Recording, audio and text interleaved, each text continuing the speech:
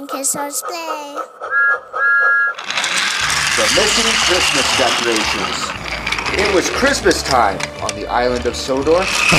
Lights and decorations were going up everywhere. Oh, the indignity. Passengers were carrying presents to give to their friends and family. And there was even a Christmas tree at Tidmouth Sheds. Well, who put the tree in the middle of the track? The Diesel Works had a few decorations too. Diesel 10 wasn't very happy. The Steamies have a lot more decorations than we do. I went to Tidmouth Sheds and they had loads of decorations. What about me? I'm a decoration. No, you're not. You're a Diesel. Never mind about Sydney. We need some more decorations. And I know just where to get them. Paxton, come with me. But Sir Topham had asked me to. Never mind that. Come with me. That night, when Thomas and his friends came back to Tidmouth Sheds, they were very surprised. Where's our Christmas tree? I don't know. Maybe it's invisible. Maybe it got knocked over. Well, who would knock over a Christmas tree? Maybe it was stolen. But who would steal someone else's Christmas tree? Meanwhile, at the Diesel Works, oh, the tree's fallen over again. Maybe you should prop it up against something. There. Our very own Christmas tree. What we need now is some lights and a big decoration for the top of the tree. Don't forget about me. I'm hanging over the Christmas tree. Yes, Sydney. You look great up there. Paxton, come with me. That night, when Thomas and his friends came back to Tidmouth Sheds, they had another surprise. Oh dear, where are all our lights? Maybe it's invisible. This is outrageous. Someone is taking all our decorations. But who could take someone else's Christmas lights?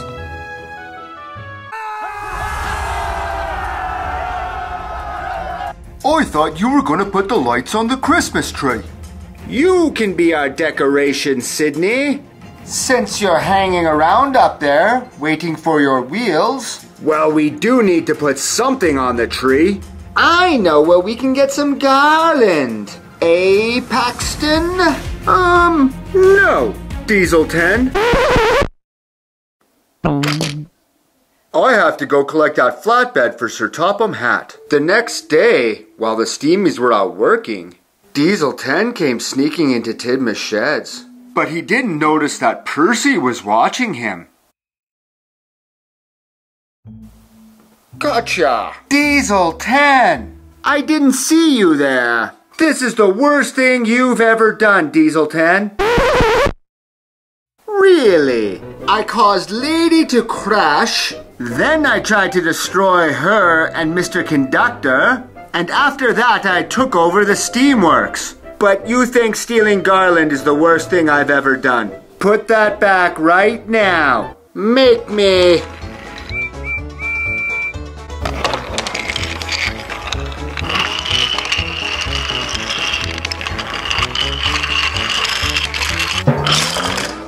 Out of my way, silly Steamy. Come on, Edward, he's got our garland. Catch me if you can. Come on, Thomas. Okay, Percy.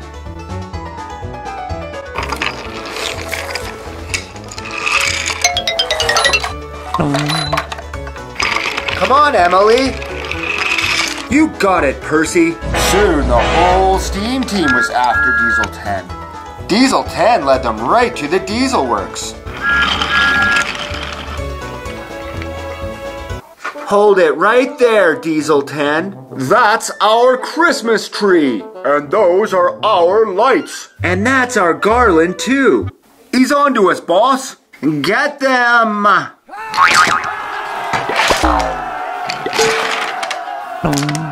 Fellas.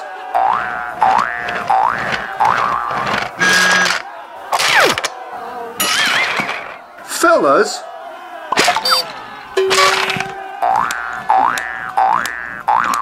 Hey fellas! Look at what Sir Topham had sent us. You have your own Christmas decorations, Diesel 10. We want ours back. Oh, very well. So the Steamies left with their Christmas decorations. Except for Percy. Sydney, how long have you been up there? I'm not too sure, Percy.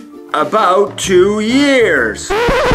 2 years? That's a very long time. Yeah, I've been waiting on me wheels. I think they misplaced the order. Then, Percy got an idea. Later on his way back to Tidmouth Sheds, Percy stopped by Knapford Station to talk with Sir Topham Hatt. Thomas and his friends were very happy to have the decorations back. Oh no, not those diesels again. It's okay. Is that Sydney? Yes, Gordon, it's me. Thank you, Percy, for giving me the best present ever. My new wheels. You gave a present to a diesel? Why didn't you give the rest of us anything? Christmas is about being kind to one another. That's why the rest of the diesels sent me to give you these. Wow, Sydney. What are they? They're special holiday candles. Well, how will we light a candle? We'll light them with my Christmas lights. Hey, those candles make a neat sound.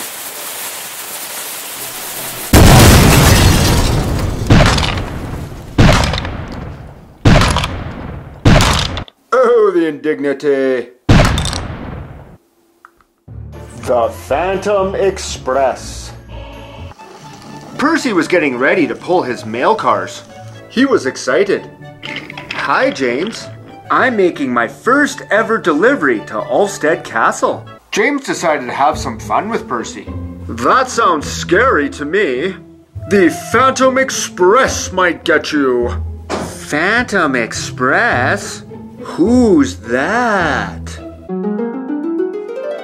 He's a ghost engine. He puffs around Ulstead Castle, rattling the rails and blowing his ghostly whistle. Don't listen to him, Percy. He's just teasing you. There is no such thing as ghosts. Yes, there is. You'll see, Percy. Percy was nervous for ghosts, but he collected the mail and off he chuffed to Ulstead Castle. When he arrived at the castle, Percy was scared. I hope I don't meet the Phantom Express. Percy had to wait at the red signal for the castle drawbridge to come down. Percy's driver was unloading the mail, but Percy was still scared of the Phantom Express.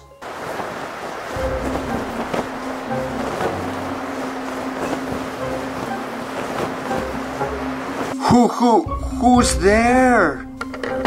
Hi, Percy. Ghost train! No!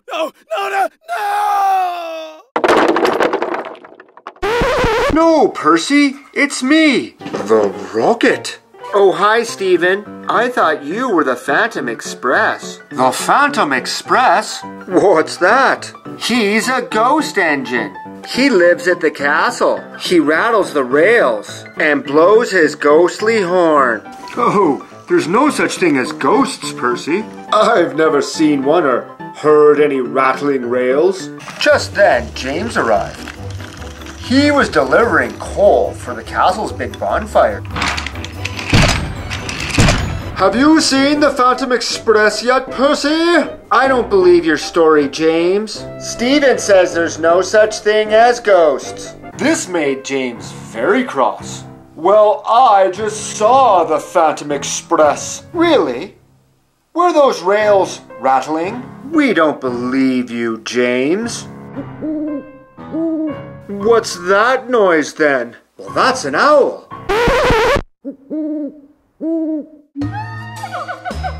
Well, what about that noise? Well, that's a monkey, James.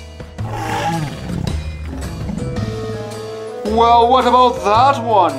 That sounded just like the ghostly whistle of the Phantom Express. Actually, that was just my boiler. I think I've been using Henry's coal by mistake. Let's meet up again, Percy, right after we finished our jobs. Good idea, Stephen. So Stephen and Percy continued about their chores. But James decided to play tricks on them. James blew his whistle through some pipes. When Stephen heard the noise, he was scared. What's that noise? It sounds like the ghost train. Stephen got scared. He backed up so fast, Stephen didn't watch where he was going.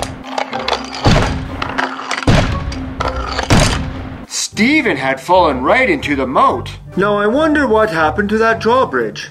Meanwhile, Percy was on his way to meet Stephen. But Stephen wasn't at the junction. I wonder where Stephen is. I hope the Phantom didn't get him. So Percy puffed on. But when James saw Percy, James blew through the pipes again. What's that noise? It must be the Phantom train. So Percy puffed his hardest. Then there was trouble.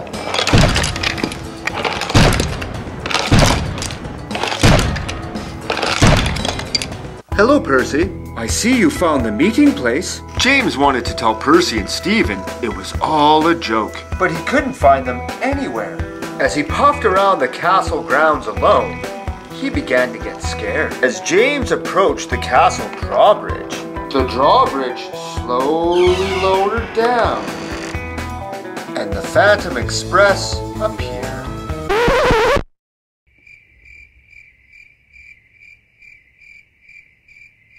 Ah, the Phantom Express! Did James say Phantom Express? Puff, James, puff! Ah, it knows my name! And James puffed away as fast as his wheels would take him. He puffed as fast as he could to Tidmouth Halt, where Sir Topham Hatt was waiting. Sir Topham Hatt was curious. James told Sir Topham Hatt everything about the Phantom Express. All right, James, let's go on a ghost hunt.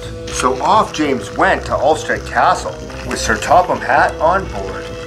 When they got to Ulfstead Castle, Sir Topham Hatt got out and ordered for the drawbridge to be lowered.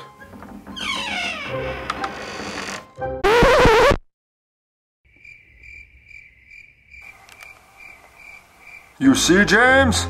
There's no such thing as ghost trains.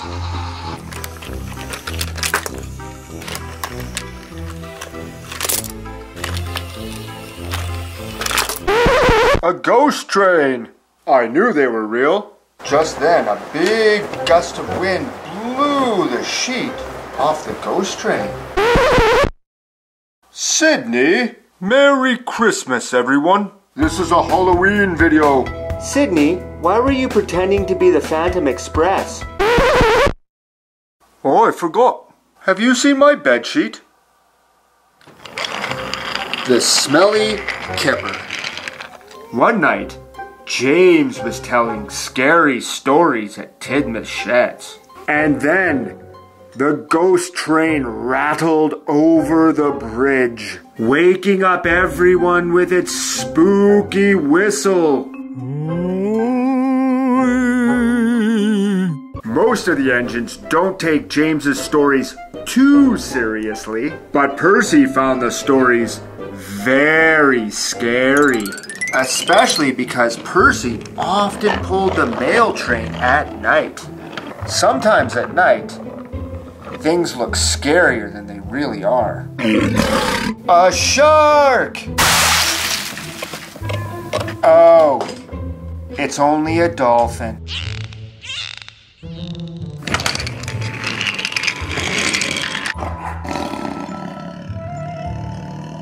Ah, a tiger! Oh, it was only a goat.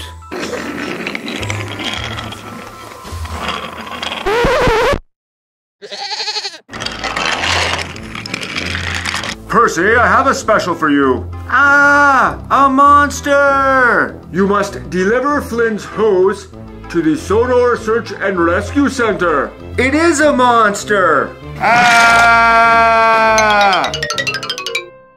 And that's when I saw the ghost train.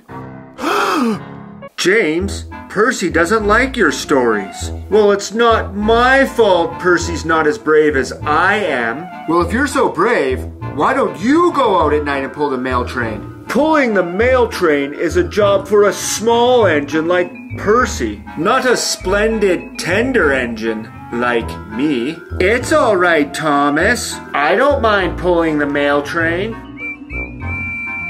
If you're really not afraid, James, perhaps you'd like to prove it tonight by pulling the flying kipper for me. All right, Henry, I shall. I'm not afraid of a few fish. We'll see, James. We'll see.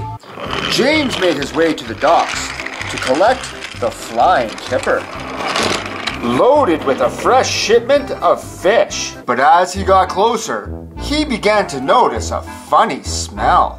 Oh my! What's that horrible smell? He must mean you, Whiff. I just had a bath 3 months ago. That smell is the fish, of course, James. Are you here to collect the flying kipper? No. Henry pulls the flying kipper. Oh, then why are you here? Plot hole. So James headed back to Titmus Sheds.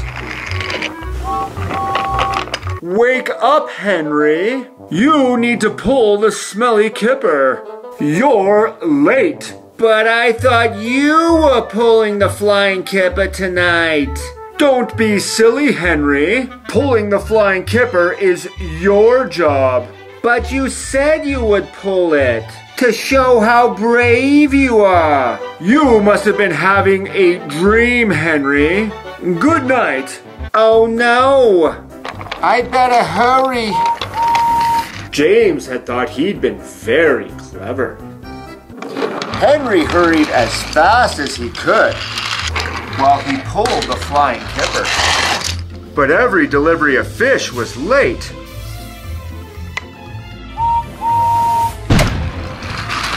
We weren't done unloading that. And sometimes very late indeed. I'm late!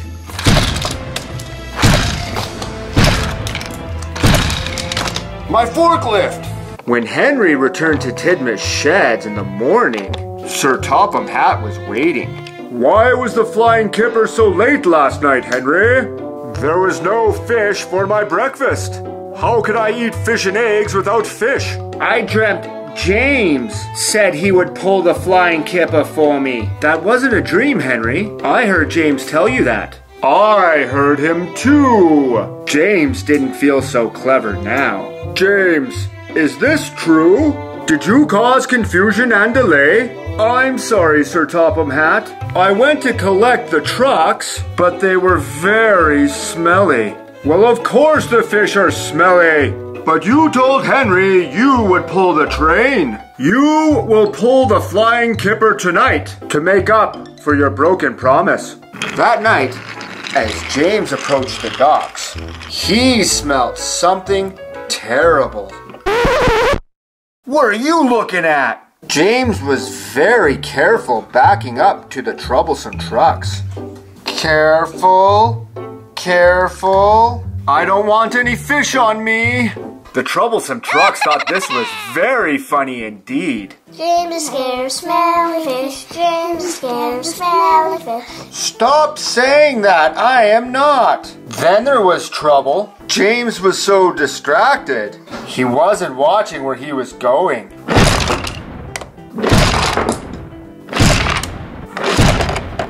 James was covered in fish. James was very quiet. Then the troublesome trucks started to laugh. Porter started to laugh too. And so did Cranky. And the boats in the water started laughing too. Then James spoke. You're laughing at me. You're all laughing at me. I'll give you something to laugh about. You're supposed to take the fish in the truck, James. Then there was trouble.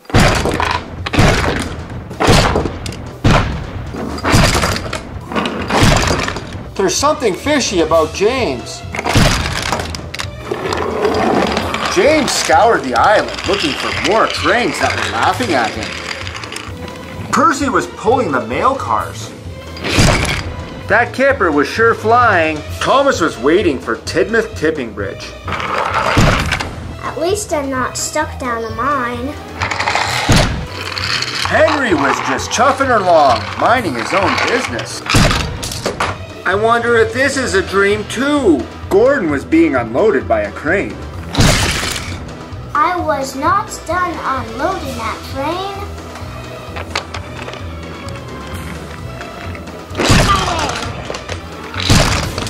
Oh, Henrietta.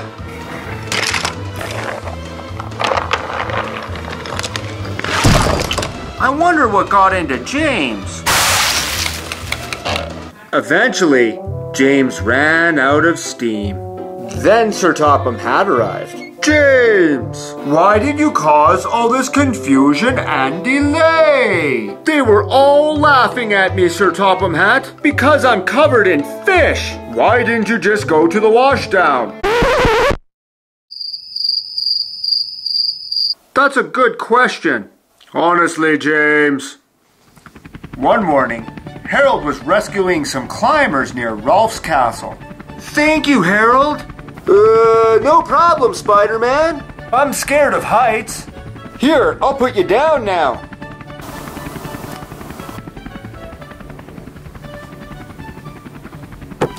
Why'd you put me in the water? You're welcome, Spider-Man. Spider sense tingling. How you doing, Spider-Man? We're your biggest fans. On his way back to the Sodor Search and Rescue Center, something strange happened. Ah! My rotor's jammed!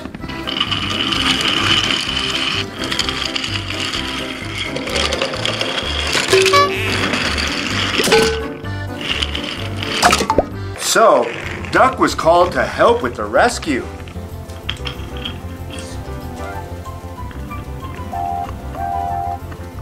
Ah, Duck! You are to take Harold to the Sodor Search and Rescue Center to be repaired.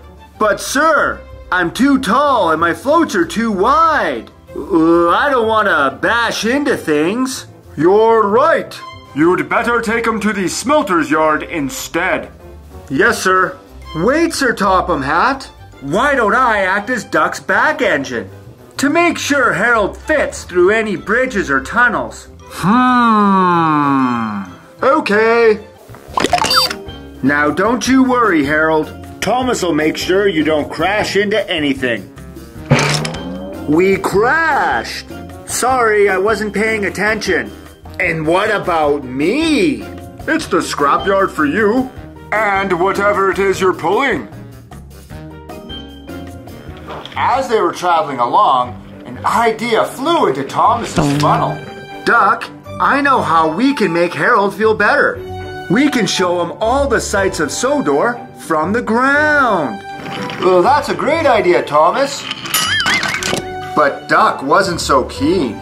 There's only two ways to do things, Thomas. The Great Western Way and the wrong way.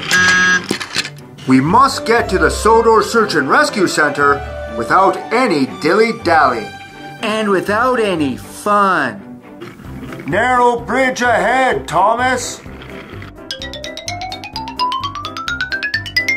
I see it, Duck.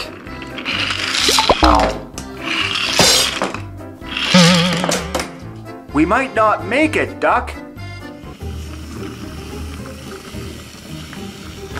Maybe we could go to the animal park, Harold. You could see all the animals up close. Wow, that sounds like a lot of fun, Thomas. Sorry, Harold.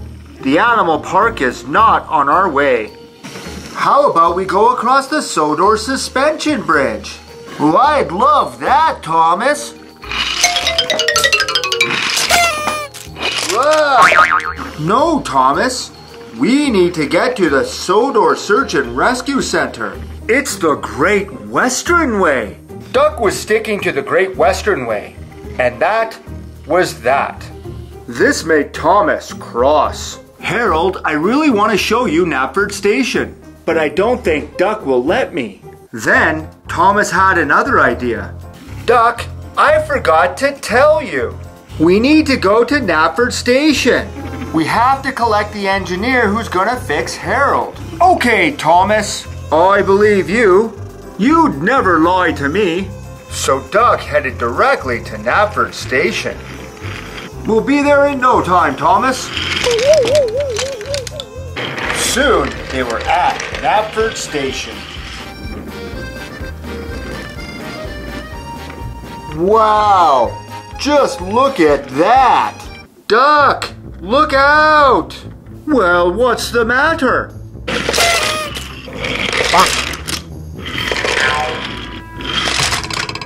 Harold's too wide to fit into Knapford. Express coming through!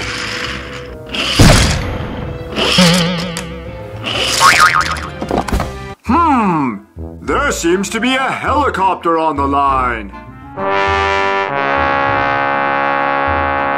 Sir Topham Hatt couldn't believe his eyes. Duck? Thomas? What are you doing here? We're here to pick up the engineer to fix Harold. Oh. Very well. Carry on. Wait, sir. I just dropped the engineer off at the Sodor Search and Rescue Center. Thomas, you told me it was our job to pick him up. Sorry, Duck. Duck was cross with Thomas. You tricked me, Thomas. But from now on, we'll be doing things the Great Western Way. Thomas looked up ahead. He could see they were approaching a tunnel. He knew Harold's rotors were too wide to fit through. Stop, Duck. We need to go the other way. Oh no, Thomas. I'm not falling for that again. But Duck, look out!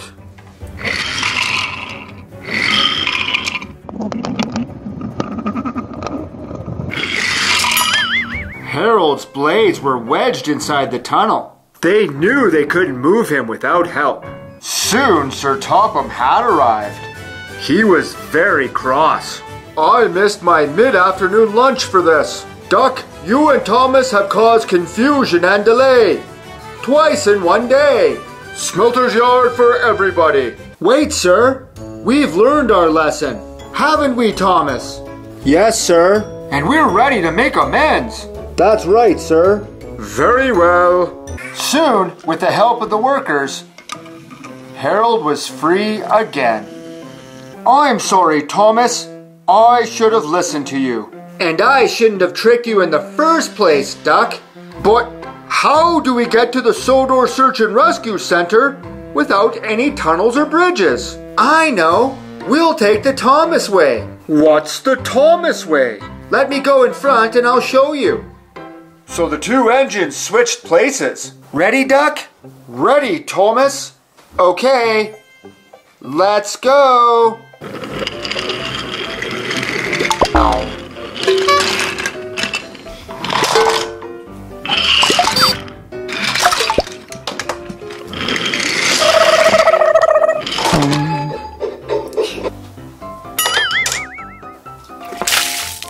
You're back.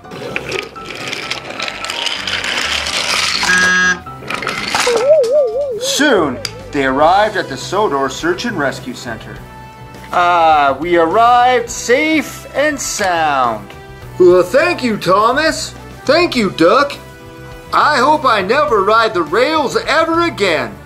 On their way home, Duck and Thomas talked. You know, Thomas, I think there's 3 ways of doing things. The Great Western Way, the wrong way, and the Kids' Toys Play Way. And the Kids' Toys Play Way is dangerous. You can say that again.